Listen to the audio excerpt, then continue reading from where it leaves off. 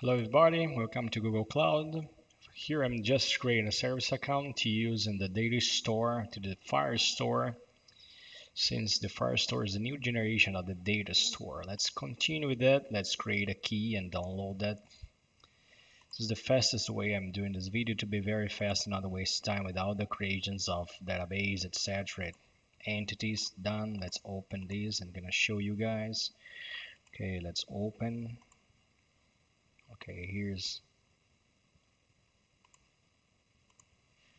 I'm gonna use this to my code itself. Okay, just create my service account. Let's be back to the Firestore.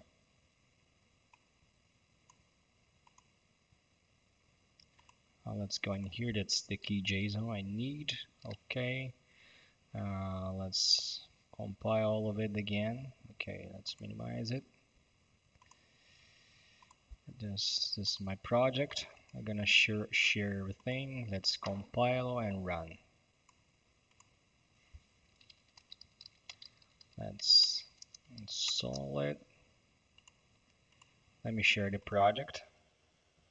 Okay, first of all, there's a Docker file for the containerized application in the case. Okay, here's the resources. I have the YAML file where I have the cloud, GCP credentials, and Firestore. The credentials, you just see the key JSON. I downloaded and created a service account and the project ID itself. Here's the default port, etc. Okay, the application is just a Spring Boot application. I have the APIs which I'm using the Firestore, and here's the entity. Okay, in the case you have to use document ID, which is basically, I'm gonna show the poem before I go to GCP and going to show what I'm using for that. Okay, use the Firestore starter, web, Swagger for the APIs, and logbook for avoiding getters and setters, all constructors, etc. Okay. So, and once in insert, we call it here's this collection, call it books. Okay, as collection and our document. So in this case, you're gonna see like you have a collection, which is books. It's our collection, for example. And here's a document, which is manually created. Okay, now you're gonna have to run. It's okay. Let's run it.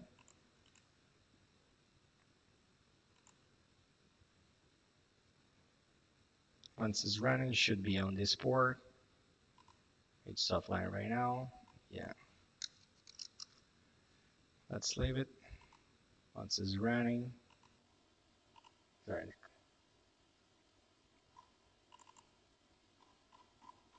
just a banner.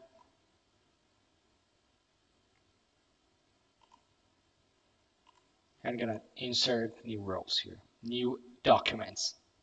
That's NoSQL stuff.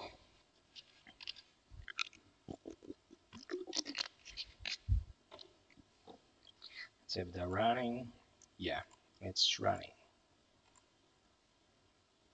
Let's go into the saving post.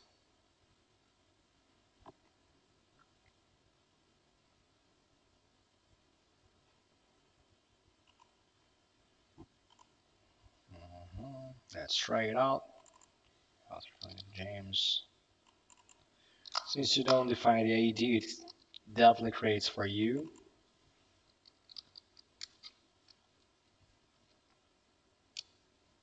I'm on a 90. Okay.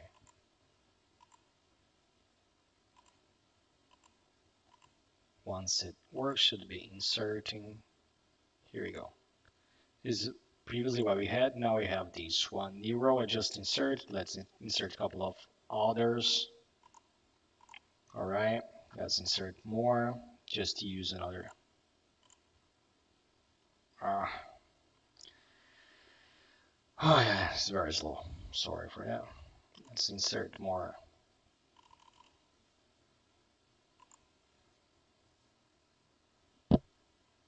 Just insert more. I'm gonna show another how to get by ID in the case we have this document. Okay. Try it out. Get your, we can use the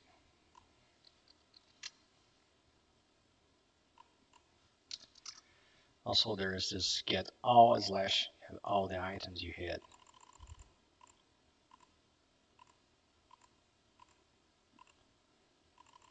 No, it's not this one, sorry.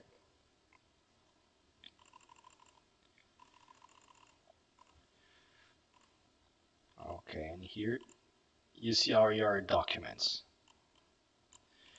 If you delete, it's just use the ID stuff, it goes in a single document.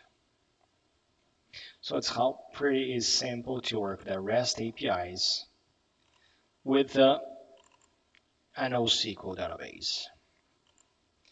In this case, I'm using the Firestore object, and you can use Firestore reactive repository. In comparison, what I did to the data store, it's another product. It's open. I'm gonna show you.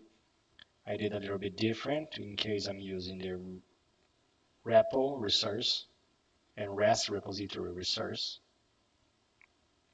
repository. So in this case, I'm using the data store repository as the Firestore is a new generation of it. In this case, here you have all the APIs already done because I'm using REST repository resource. But in this case, I did manually. Anyway, this is how simple it is to work with this NoSQL technologies. If you go into Firestore, data store, it's a little bit different, the interface. It's a little bit more friendly, I would say. And but this is the new generation. So you work with the Firestore. When you decide to work with Firestore, you can decide to work in data store mode or in a native Firestore mode. Thanks for watching. Bye bye.